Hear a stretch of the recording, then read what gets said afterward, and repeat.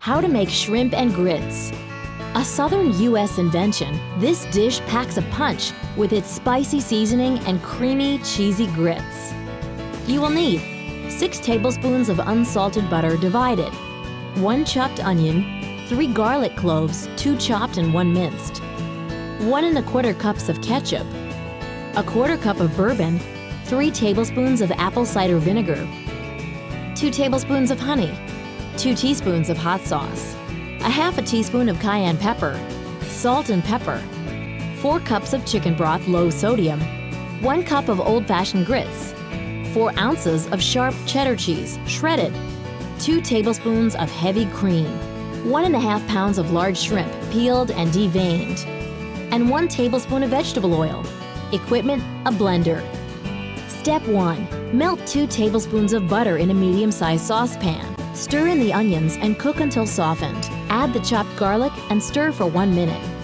Step 2. Stir in the ketchup, bourbon, vinegar, honey, hot sauce, and cayenne. Bring to a simmer and continue cooking on low for 40 minutes or until thickened. Step 3. Remove the sauce from the heat and allow to cool for 10 minutes. Season with salt and pepper to taste. Step 4. Blend the sauce in a blender until smooth.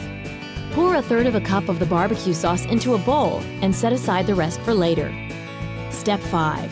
Bring the chicken broth to a boil in a medium-sized saucepan. Step 6. Stir the garlic and grits into the broth. Reduce heat to low and stir constantly for 20 minutes or until the grits are tender. Step 7.